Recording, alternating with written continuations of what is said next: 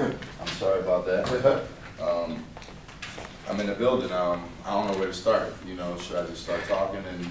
You knock yourself out. Tell us how you did it, because you got some folks in here, sports and entertainment management, and they want to do what you're doing. So this is a sports and entertainment management class? No, this is first year business seminar, but some of the concentrations are, and they aspire to start their own business or get into entertainment or get into, How many people in here want to get into entertainment? Told you. How many people want to get into sports? How many people want to get into management? How many people just want to be into business overall? Yep. Okay, cool. All right. Well, I'll start and tell my story a little bit. I'm originally from Philly. I was born and raised in Philly, and I actually I became a DJ when I was in high school. Anybody familiar with the movie Juice with Tupac? Okay. Well, I went to go see that movie, and the character GQ that Omar Epps played was a DJ in that movie, and I was like, ooh, that looks fun. That's something I want to do. So I convinced my mom to buy me like one turntable, and I would save up my lunch money, and I would go downtown Philadelphia, and just go buy records every day. So I started doing little parties in Philly, like high school parties, and making mixtapes, and which were actually cassette tapes at the time.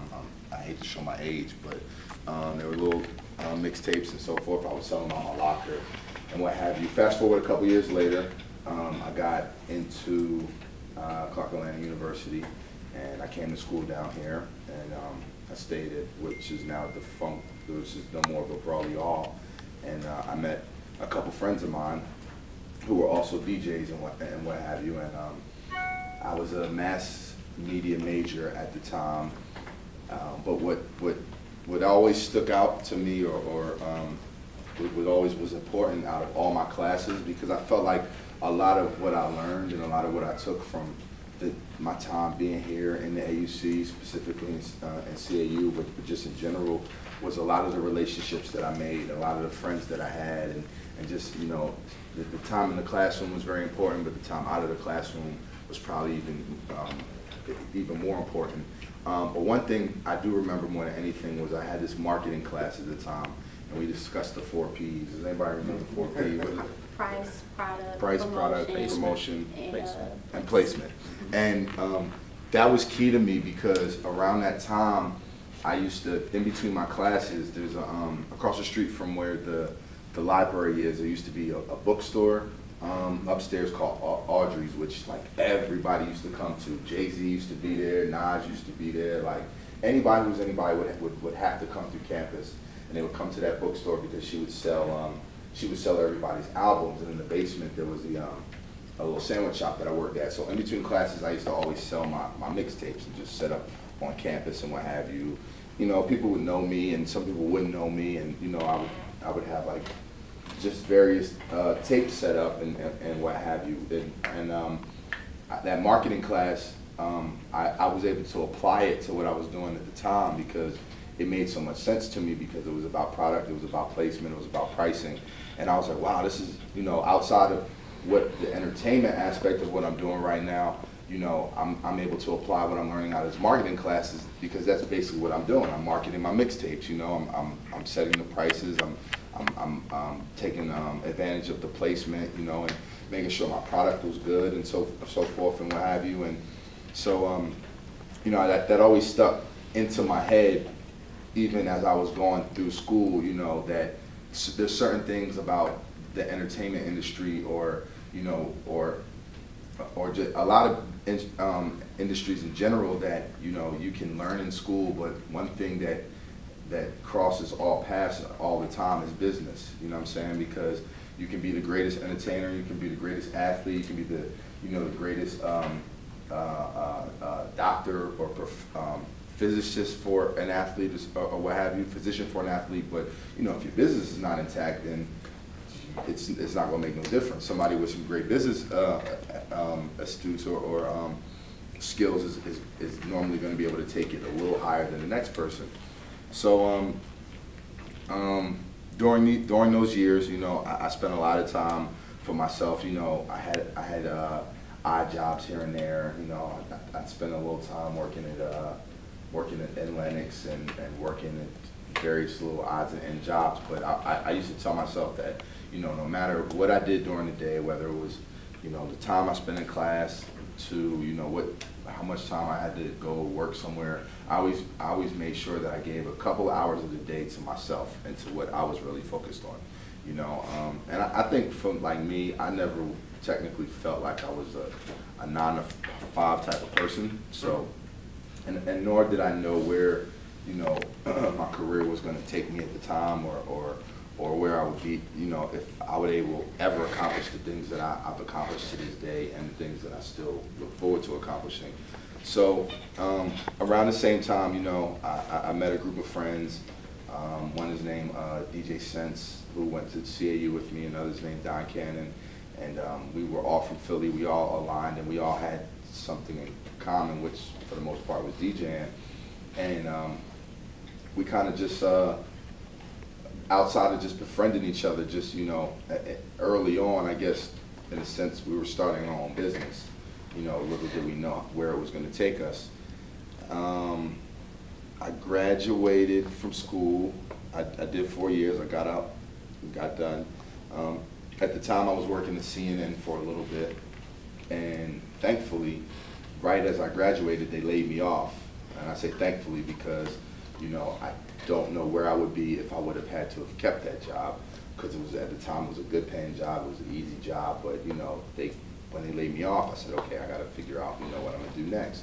So I spent the next 2 years, 3 years out of school, pretty much still going on my own, you know, hustling my own mixtapes. I would go to Georgia State, I would go to Emory, I would come back here to CAU, and I would like set a table up, and I would have like various types of music, you know, on each mixtape, and people would be like, "Who's DJ Drama?" Like, they would come up to me. I would be the one selling the CDs, and they'd be like, "Who's DJ Drama?" I'd be like, "I don't know. I just work for him. He told me to be here." You know what I'm saying? Because, you know, if you be like, "That's me," then people look at you like, "Oh, I'm going buying your tape and going down the street." So I just made it as if, you know, I was working for the guy who's the man, and, you know, and it was, you know, I guess I've always kind of been somewhat of a people person, so, you know, personality goes a long way, and I interact with people, and I tried to make sure that my product looked good more than anything too, so before they even got a chance to listen to it, you know, it was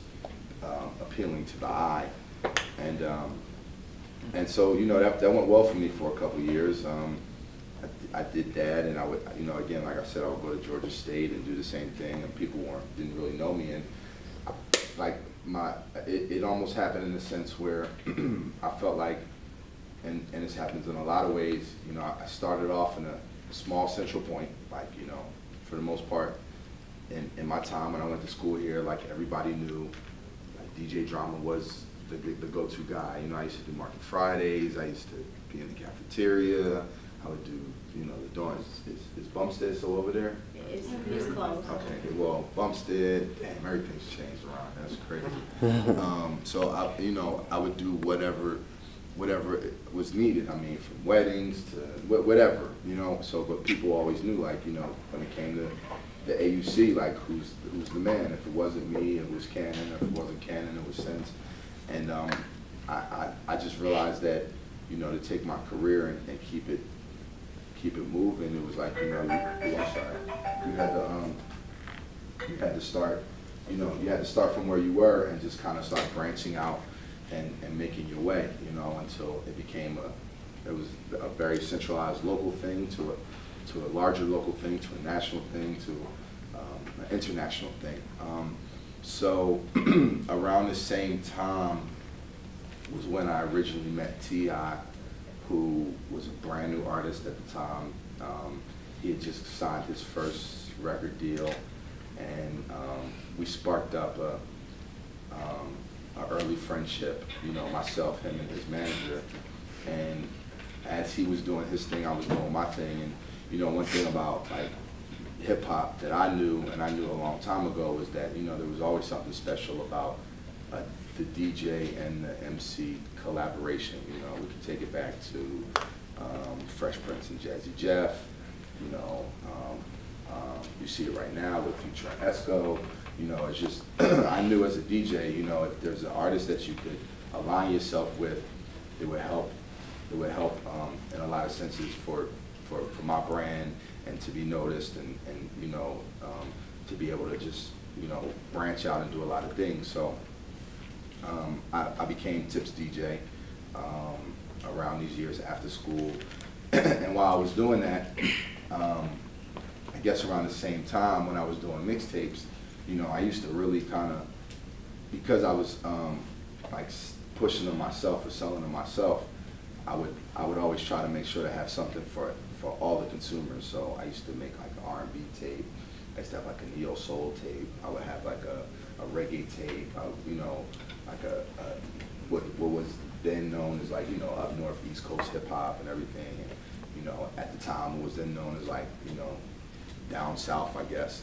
So I remember an opportunity presented itself when I needed to do a new South mixtape, and I needed a new name for it. So I was just kind of like sitting around in my house brainstorming, thinking of, you know, what to call it and throwing around words and so forth. And I said to my man Sense, I was like, you know, what about Gangsta Grillz? And he was like, yeah, that sounds cool. Like, you know, let's call it Gangsta Grillz. So I made a tape called it Gangsta Grillz. It had no host. It was, you know, spelled Grillz with an S, which is, you know, later became Z, but it was the actual first Gangsta Grillz mixtape. And from that, you know, I continued on and I kept doing like part 1, part 2, part 3, 4, 5, 6, whatever. Tip and his manager came to me with the opportunity to do a certain style of tape. And around these times, you know, certain artists hosting a mixtape and, you know, it having a certain sound. But that was a real like East Coast, tri-state area type of thing. Like it wasn't like that in the South at the time, you know. Because I remember when I was doing what I was doing, people were telling me like, yo, don't talk on your tapes, you know, just play the music they know, you know, they don't want to hear any freestyles, any exclusives. And you know, me being from Philly, you know, I came up a certain way, so, and I was really a fan of the music that was going around at the time, which was people like Tip, which was people like Jeezy. Well, still kind of early on Jeezy, but you know, just more than just what people were associating with like crunk music or songs like White Tee or stuff like that. And not to take away from those songs, but it was just like, okay, I see that, you know, Southern hip hop is more than that. So I basically applied a East Coast formula to South music, you know, and I had like people like Tip and host the tape, and you know, it would be like just a lot of exclusive music, and it kind of caught on, you know. And I remember when I was young, DJ Clue was like the biggest thing to me, and feeling like, yo, you know, I made it if somebody drives down the street and they hear, you know, I hear my name coming out of somebody's car. So, you know, at this point when me and Tip hooked up and we started doing mixtapes, it was like, that's when I had kind of, you know, felt at the time I had broken my glass ceiling, you know, because it was the most, you know, sought after thing in the city, you know, for the most part, and for a lot of the southern regions. After that, this guy took me to lunch. His name was Coach K, and he had this guy with him named Young Jeezy, who lived around the corner from me, but had never put anything out. And he told me, you know, I have this vision, you know, I really want to do this project with you, and it's going to be your biggest tape ever. And I was like, okay, yeah, right, whatever. And we hooked up, and we put out a tape, and he was right, you know. It became one of the most, it was a life changer for me. We did one tape called Streets Is Watching, which was huge, and then we came back and did a tape called Trap or Die, which pretty much like changed all of our lives, my life, his life, and a lot of people around us. And I remember at the time I was still on the road with T.I., and I couldn't go to no city anywhere, whether it was Chicago, whether it was Philly, whether it was LA, and not hear that tape or hear myself. So by this point, you know, I kind of become somewhat of a, you know, a household name within hip hop.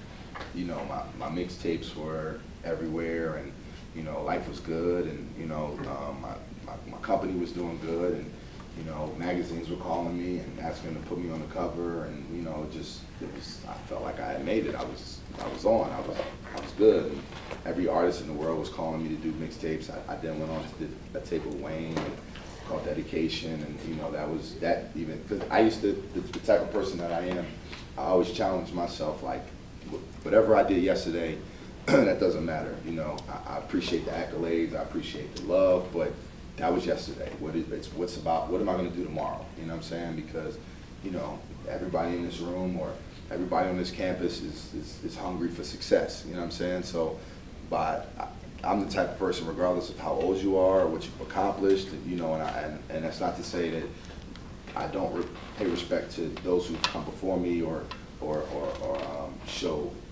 appreciation. But for me, regardless of what I did, I still have tomorrow to prove myself again and again and again. So that's how I would, excuse me, that's how I would pretty much approach my my own career. So, you know, I then went on to do various projects with various artists from all over. I mean, you name it, I've probably done a tape with them or worked with them in some aspect.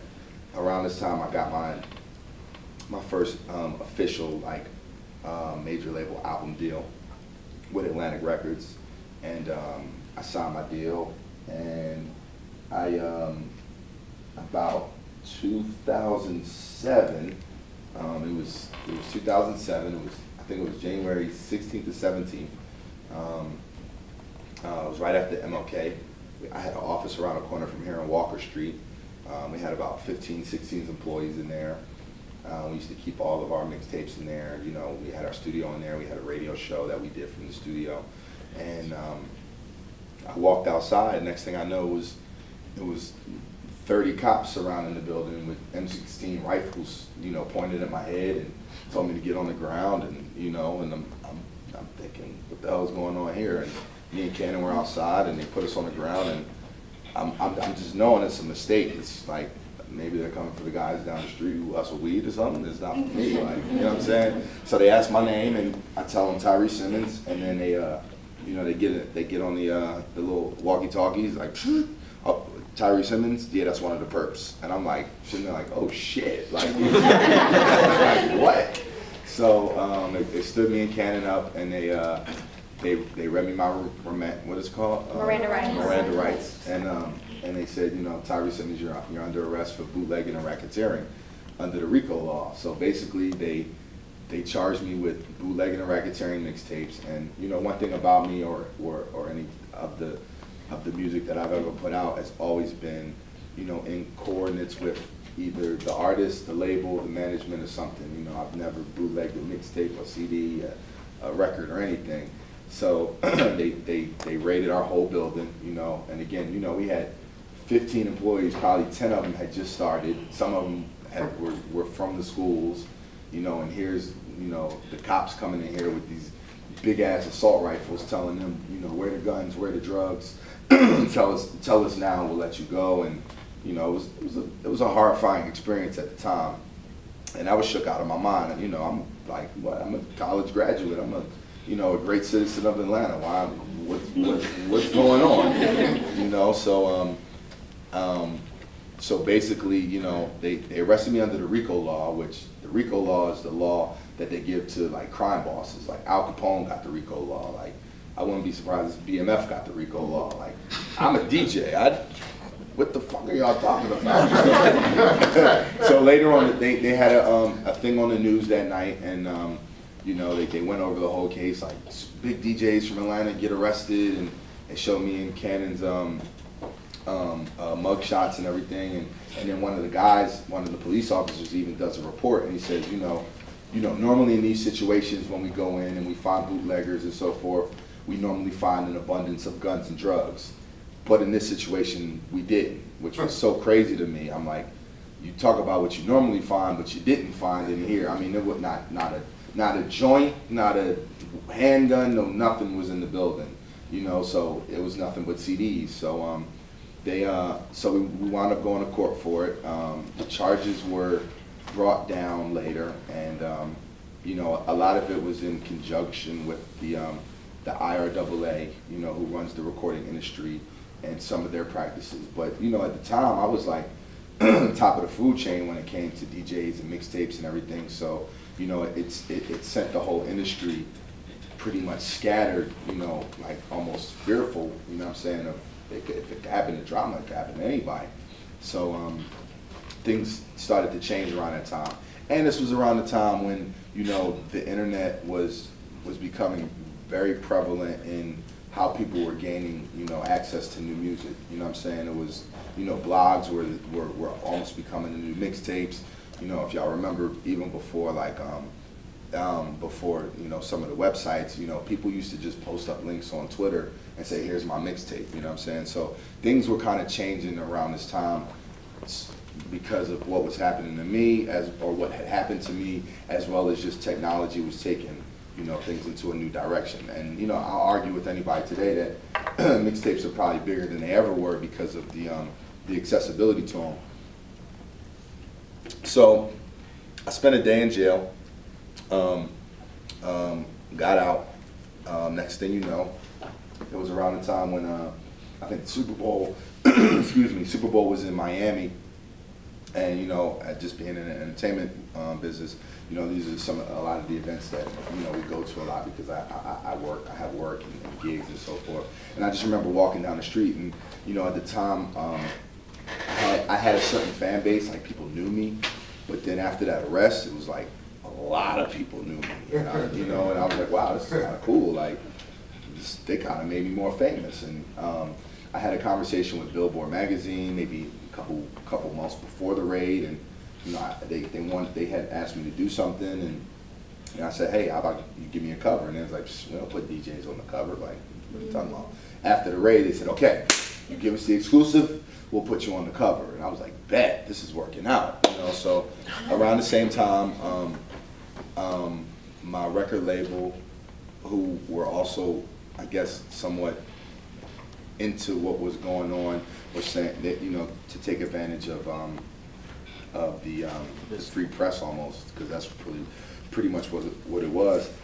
So I put my first album out December 4th, 2007. That was my first major label album, and it did pretty well. I had records on there with, you know, you name it. One of my favorites was a song with Outkast, which, you know, not a lot of people can say they actually had a record with Outkast. I went on to, you know, I have a show on Sirius Satellite. I have a show here on Hot 107.9, syndication radio, and various things.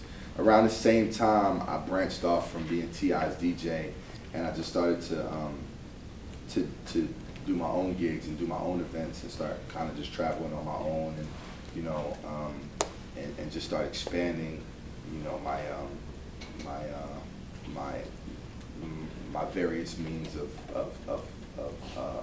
finances or just businesses in so many ways. And you know, one of the things that I started was I started building a studio called Main Street Studios, which I pretty much started from scratch.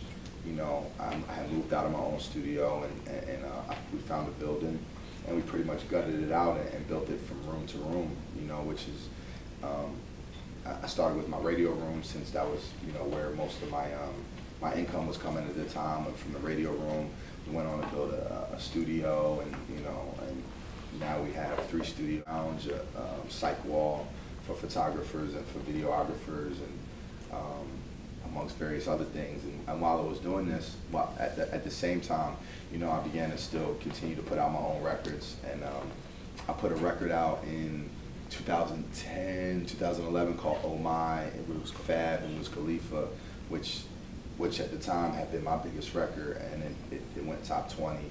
So that was, and with that, it started to, you know, people started to take a little more notice. I got another record deal from that situation, and put out 2 more albums. Then I did another record called My Moment with 2 Chainz, Jeremiah, and Meek, which went gold. And from after that experience happened, where I did that record, you know, I had a friend over at Atlantic, who I used to be signed with, and I brought to him the idea about me possibly coming in and being an A&R. An A&R at a record label is someone who, you know, kind of helps finds talent, you know, if somebody's hot in the region, you know, they're the first person to say, hey, look, you guys might want to check this guy out. Or also just in general, just someone who's, you know, in the studio and day in and day out, just kind of helping with music and projects or giving input or and things of that nature. So I got the opportunity I got the job as an A&R at Atlantic, which was something new for me, you know, because it was one thing where I was kind of running my own career, but it was an opportunity that for me to be in an executive mode and be behind the boards and, you know, started helping find a new talent and bringing things to the table and so forth. And part of the way I structured that deal was I also made Atlantic come in and help me build out the rest of Main Street Studios. So they gave me X amount of dollars and I was able to complete the building, not using my money, but using their money to finish it up, which was, you know,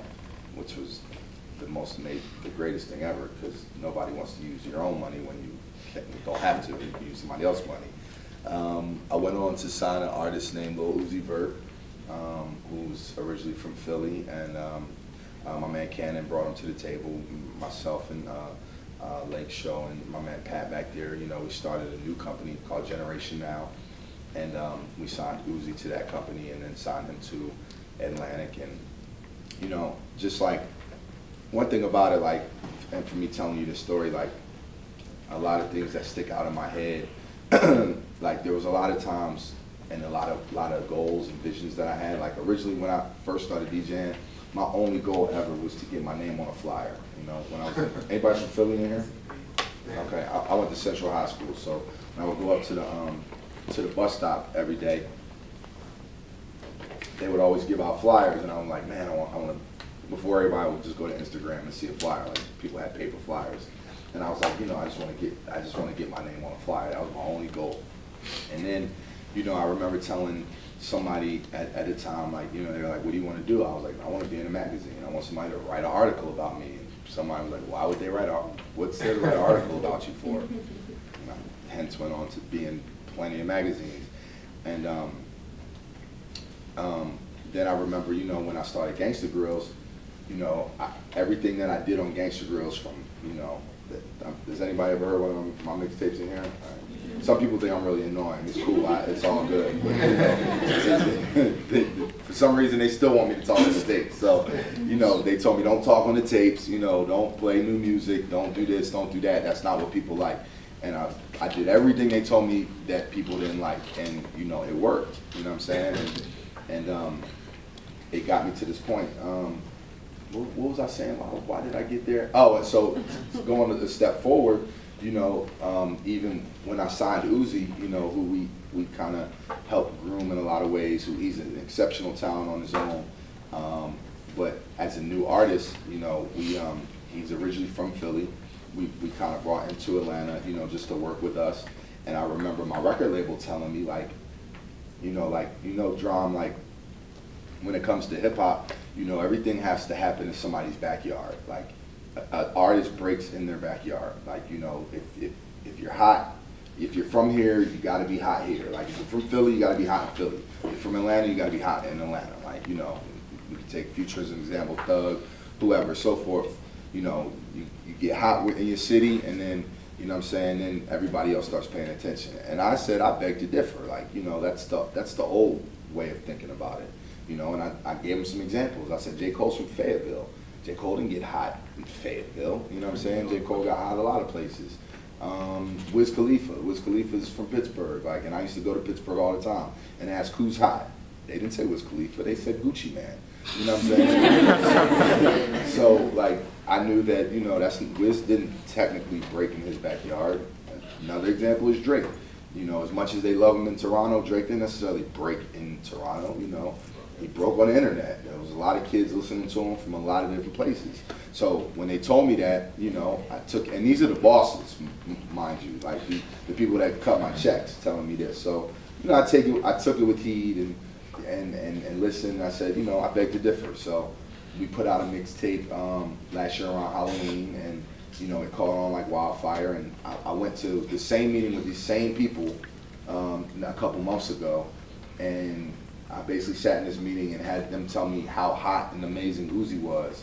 And I was like, man, ain't this a bitch? I was just telling me you got to be hot in your backyard, and you know, here's this kid who they're listening to him all over the country, and he wasn't in Philly when it happened. People in Philly like him, but you know, he's known a lot of places. So, and I only say that to say, and it's not to say that don't take the words or take heed of what people tell you, you know, how it has to be done or how it is done, but that doesn't mean that your vision or how you may want to accomplish your goals or your dreams can't be done that way just because somebody else did it another way. Like, that's not real.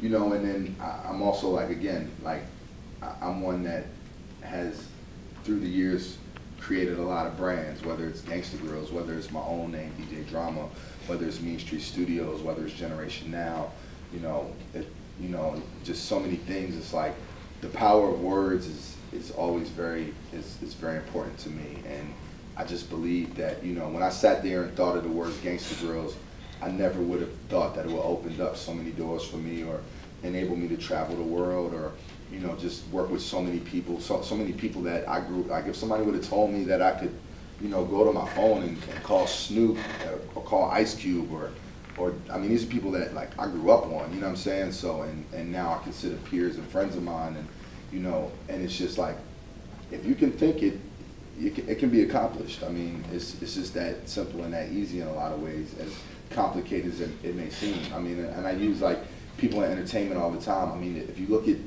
what Marvel is doing with the Marvel universe, and you know, the deal they signed with Disney, or just the movies that come out every month, I mean, excuse me, every year during the summertime. Like, you know, there was at one point there was a guy with a piece of paper like this. It was blank, and he was drawing out characters of Iron Man and whoever the rest of them, and now it's a billion-dollar industry.